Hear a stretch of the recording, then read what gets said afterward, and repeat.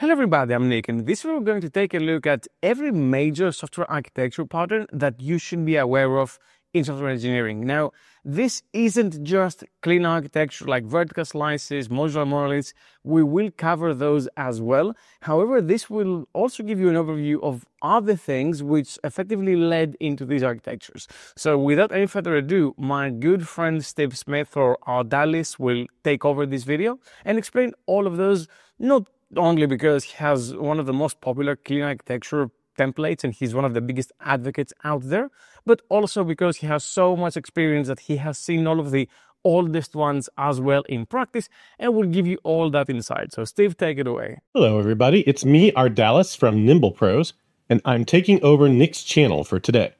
I just want to share a quick overview of some popular architectures that I think you may find helpful.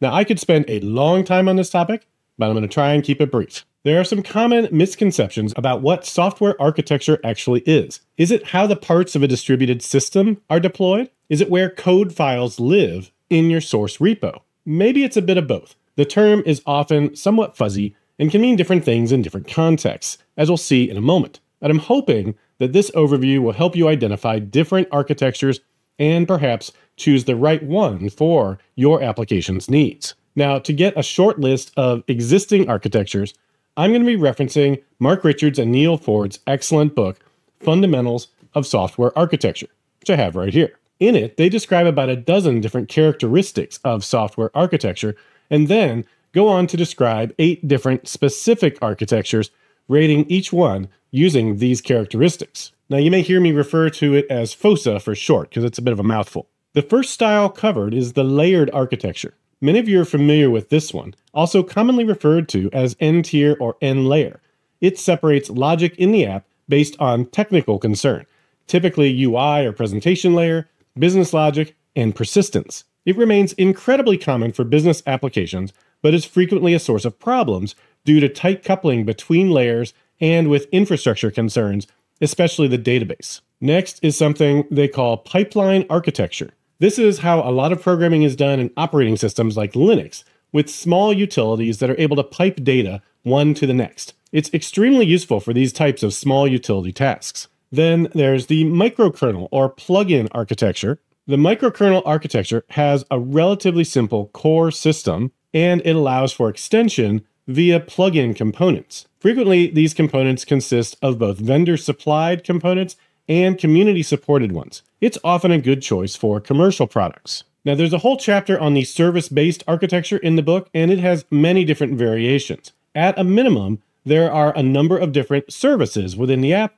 each with clearly defined responsibilities. They typically will share the UI and data, but these could be split up as well. So you might have something where it looks more like this, where you have separate UI for each service, and even possibly separate databases for each service. We'll talk more about this soon. Next, we have event-driven architectures. Now, in this case, there may be an orchestrator responsible for managing the steps involved in the workflow of a given request. This is frequently referred to as the orchestration model. The benefit of the orchestration model is that you have a single place in your code for any given workflow that you can look at and see how that workflow is defined. It's what manages or orchestrates that particular set of events or processes that have to take place. An alternative approach, referred to as choreography, has a number of defined events and processors or handlers, and the workflow is just a result of the existence of these events and their various handlers. There is no single process that you can go and look at to see what is the flow of a given process or workflow in your system.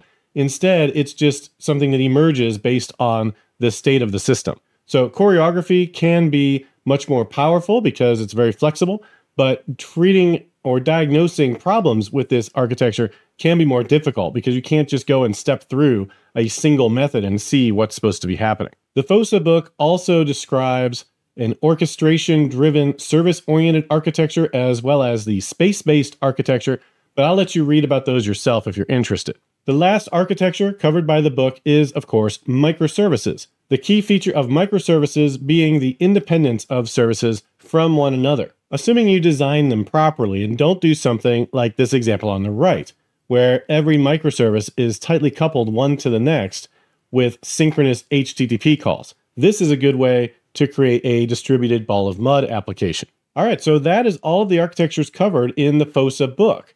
But wait, that can't be the whole list, because what about the most common .NET architectures that we hear about every day? I keep seeing videos in my feed about clean architecture and vertical slice architecture and even modular monoliths. Where do those fit in? All right, well, let's talk about those. We can think of each of these types of architectures as just variants of the architecture types described in FOSA. Domain-centric architectures like clean, onion, hexagonal, or ports and adapters are variants of the layered architecture style, but they organize the layers such that dependencies flow toward a domain layer, not infrastructure concerns like persistence in your database. There are small variations between these styles, but their unifying feature is that they have a focus on the domain and an emphasis on loose coupling to dependencies. Then there's vertical slice architecture, which is essentially an evolution of feature folders. It's like layered architecture with minimal layers. The idea with vertical slices is to avoid having separate folders or projects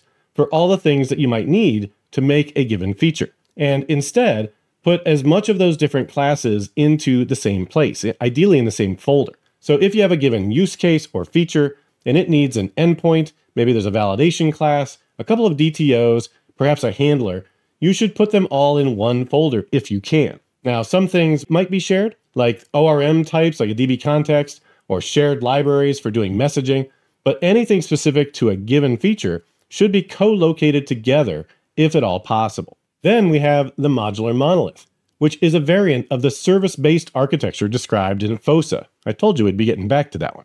Now, in a modular monolith, there's a very thin app host project that loads the application and its modules, and then separate features are broken up into distinct and independent modules. Notice that each of these modules can be organized internally, however you see fit. If you want more organizational layers and maybe a clean architecture style in one module, that's fine.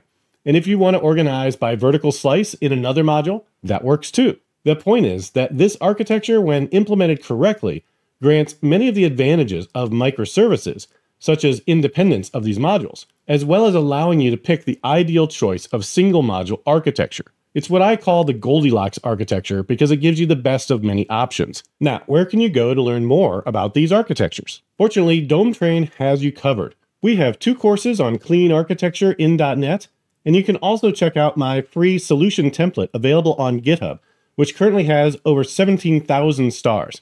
Feel free to give it another one. Don't forget that right now you can still save 30% off any purchase on DomeTrain with the Summer30 discount code. To learn more about vertical slices, check out Kevin Docx's Zero to Hero course on this topic. And finally, to learn more about modular monoliths, check out my Getting Started and Deep Dive courses. And if you're already suffering from microservice regret, check out my Zero to Hero course on moving from microservices to a modular monolith approach. That's it from me for this week.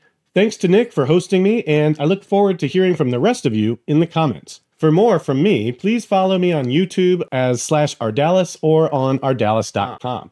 With that, I'm out. Keep improving.